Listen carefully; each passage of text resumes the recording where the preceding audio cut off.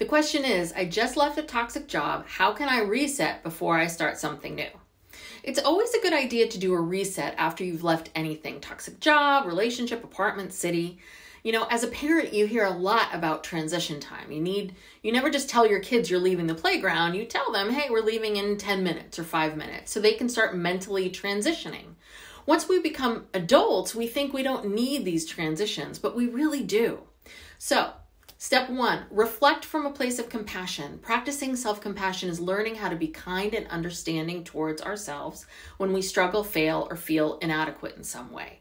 When you practice being compassionate, you're turning off those voices in your head telling you, you should have done this, or you're such a fool for thinking this, and you're seeing yourself for who you are, a human being.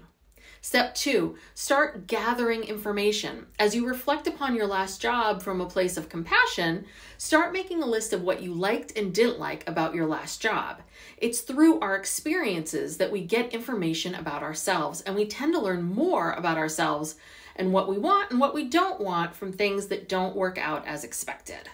And finally, step 3, address what's happening now. You can't make a good decision from a place of fear, which means you have to learn how to manage your feelings in a healthy manner. Maybe that means you need to make sure that you exercise before your daily job hunt. And when you start to notice you're second guessing yourself, right? Stop and reframe the thought. Go to my website, tessbrigham.com, to learn more about me and my products.